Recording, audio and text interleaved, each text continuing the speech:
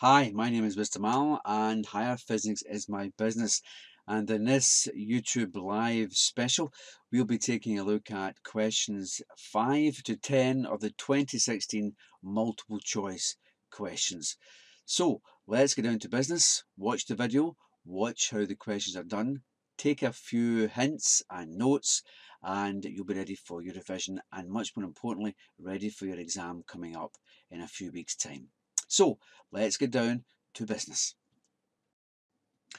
Question 6 of the 2016 Higher Physics Multiple Choice is all about the Doppler Effect. And it tells us here a car horn emits a sound with a constant frequency of 405 Hz.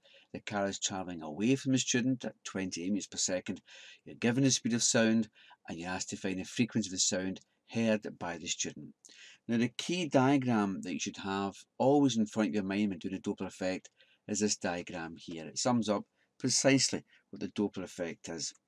For example, if you're standing here in the middle of the road, you will hear the car approaching you, the car going away from you. So you have the high frequency sound, and you have the low frequency sound, as the car moves away from you. You look up the data sheets and you have the Doppler equation, but then you're left with the decision, which part am I going to use, the plus or the minus part? Now, this is why you remember this diagram here, because the girl student here, the car is moving away from her, so she's going to hear the low frequency sound. And the low frequency sound can only be found out if you use a big denominator, which means you use the plus part of the denominator. And also, if the sound's coming towards you, you're going to hear the high frequency sound. So if you only have the low value here to give you the big F naught, so you're going to have to use a minus sign here. Now that might be quite a lot to remember, and I remember the diagram simply by saying the girl in the car is moving away from the girl, its distance is plussing, so therefore she will hear the plus part of the equation. The man here, the car is approaching him, the distance is minusing, so he's going to hear the high frequency part, which means he'll be using the minus part of the equation. So we're dealing with the girl in this particular case, so the equation we're going to use is F naught equals Fs, the bracket V, and it's going to be the plus 1 because she's going to have the low frequency. So it's a plus 1. Now, like any other numerical question, you have to be organised, and that means writing out every part of the variables you're going to be using, deciding what you're going to find, and then working it out from the equation.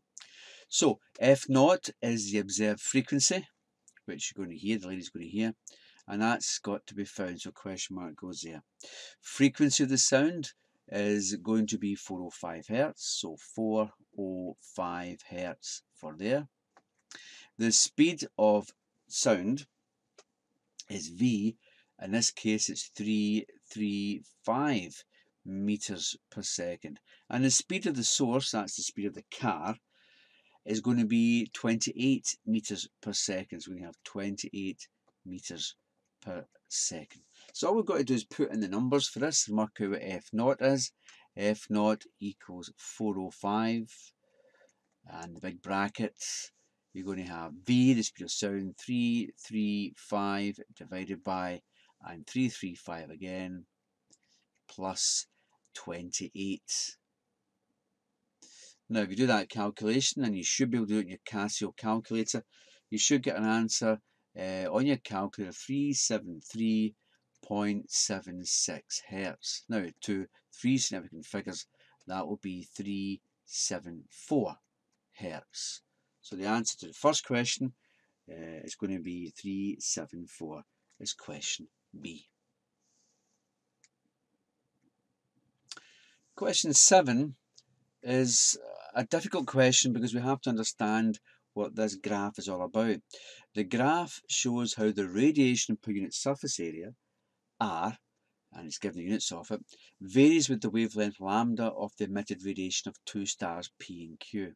Now, before we launch into the question, a quick bit of revision on these graphs, which we call the Blackbody graphs or the Blackbody curves.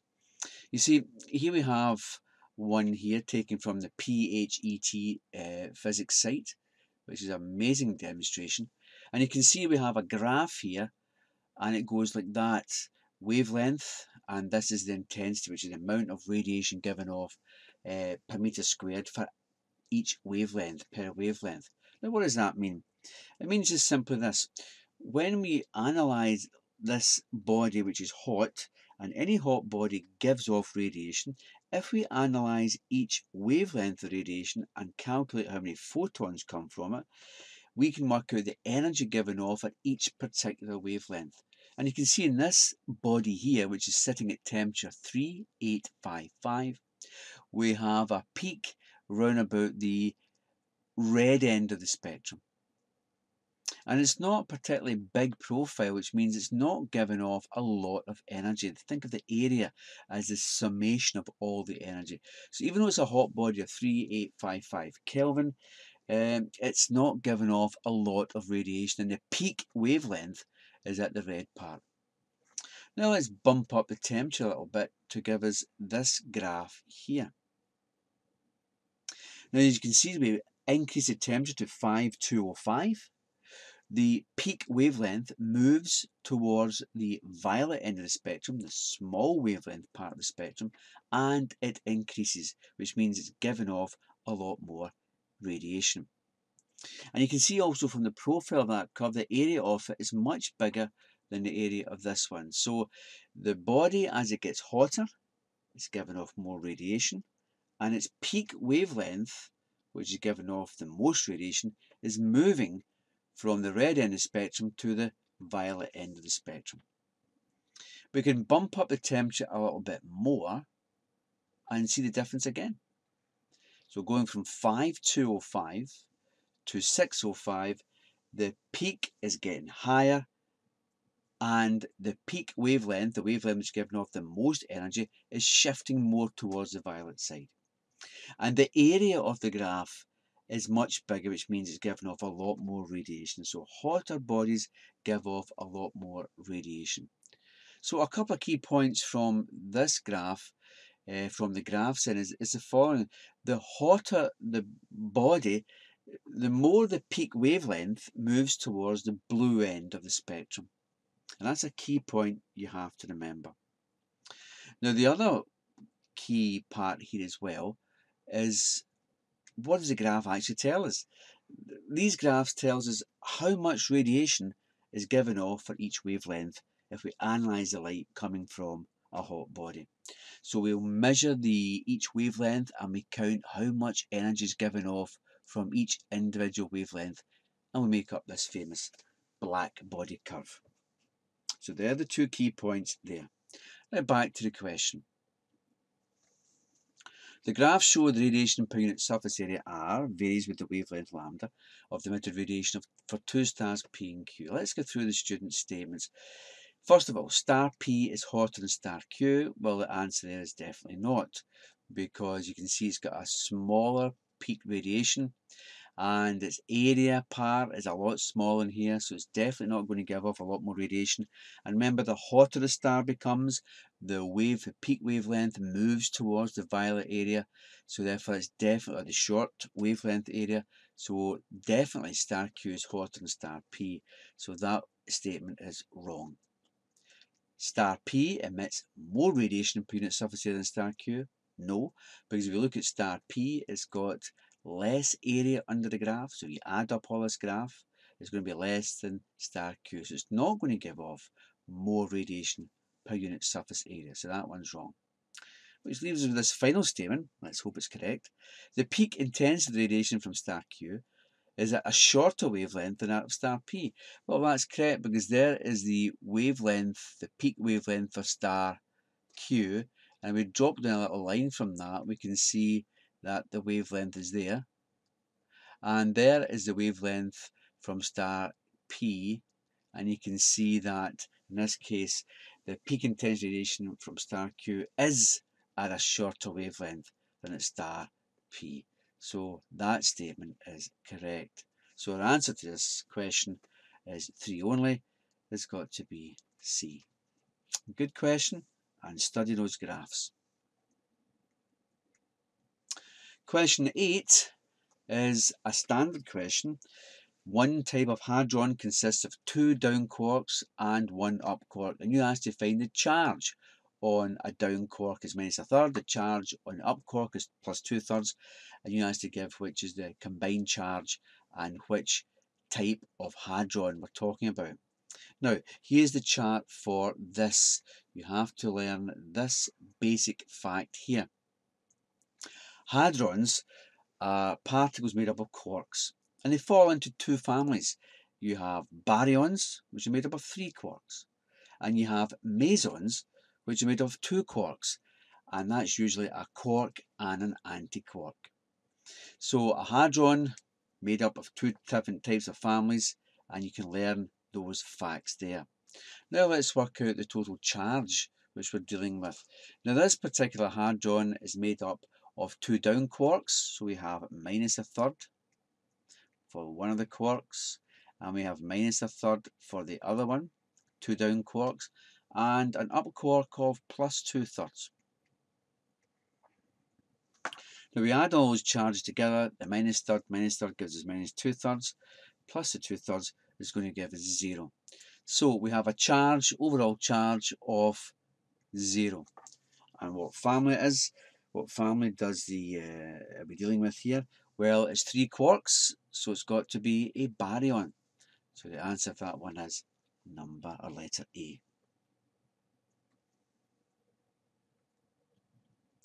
Question 9 is dealing again with the subnuclear particles, but this time with bosons. Now, what exactly is a boson? Well, a boson is the force-mediating particle, and it can be summed up by this little picture here of 2 boys throwing a ball at each other. The ball being thrown, you can consider that to be the boson, because as long as these 2 boys throw this ball to each other, they will be locked together, they'll be forced together. And that's how we believe that forces manifest themselves. It's the exchange of this particle called the boson. And for each type of force, we have a different force-carrying particle. Now, that can be summarized up with this little revision part here. Now, the electromagnetic force is mediated by a boson called the photon. The strong nuclear force is mediated by a boson which we call the gluon. And the weak force, which is the force responsible for radioactive decay, is mediated by these 3 types of bosons here called W+, W-, and Z. Let's check. Correct. We've got them all right. Now, knowing that information, we can go back to the question and see if we can get the correct statements. And here are the statements. A student makes the following statements. The force-mediating particles are bosons. Well, that is correct. Gluons are the mediating particles of the strong force, and that's correct as well. Photons are the mediating particles of the electromagnetic force, and that is correct as well. So we've got 3 correct statements, and that should give us letter E for our answer. Question 10 is to do with a nuclear decay. Now, a quick recap on nuclear decay for you, first of all, or basic nomenclature of a nucleus. Here's a standard symbol for a nucleus. In this case, we're looking at lead, Pb, and we're given 2 numbers, 208 and 82. The top number is the mass number. That is number of protons plus neutrons. The bottom number is the number of protons, which is called the atomic number. So in any nuclear reaction, the mass numbers on the left-hand side of the reaction should equal the mass numbers on the right-hand side. They should be conserved. So that's what we'll be looking out for in the equations we have above. And here we go then. We've got PQBI and a beta decay to give you polonium, but we're not given the mass numbers or the atomic numbers. And we're given the final nucleus after beta and alpha decay. So we've got to work our way backwards in this question. And most simplest way to do it, or the most organised way to do it, is to write out the equation. Now, when you write out the equation, I'm going to do this one here. I'm going to do polonium, and it's going to decay into two particles. First of all, an alpha particle is going to be emitted, and an alpha particle is given a symbol 4, 2. It's a helium nucleus, plus the lead, which is there as well, 208 and 82. Now, conservation of mass numbers and atomic numbers, if we've got 4 and 208 on this side, we must have 212 on that side. If we've got a 2 and an 82 on this side, we must have an 84 on that side. So right away we've got the answer to R and S. Fill them in. R is 212 and S is 84. Can we get the answer right away? 212 and 84. No, we're down to these two bottom answers down here. So let's look at the second reaction. That's going from polonium, from bismuth to polonium. And this is the situation we have here. Once again, I'm going to write out the decay equation. So bismuth is going to decay, it's going to emit a beta particle, and a beta particle is a fast-moving electron, which is given that symbol there, mass number 0 and atomic number -1. Plus the nucleus it was changed into is polonium, and we've already worked that out. Polonium is going to give you 212, and it's got to be 21284. So once again, conservation of mass numbers, 0 and 212 here, so the mass number of bismuth must be 212. Be careful here, -184 is 83, so the atomic number of bismuth must be 83. So we now have P and Q. P is 212 and Q is 83. So take your time with these little equations, work them out, know what an alpha particle is, know what a beta particle is. 212, 83, 212, 84, and it looks like it's going to be this one down here, number D. And a tip for exam, be organised. If you get a table like this, it can be very simple to be confused. Mark them out one after the other. So that ends question number 10. Well, that's your 5 questions from the 2016 multiple choice questions number 6 to 10. I hope you enjoyed them. I hope you learned from them. Now go and study them. And thanks for watching.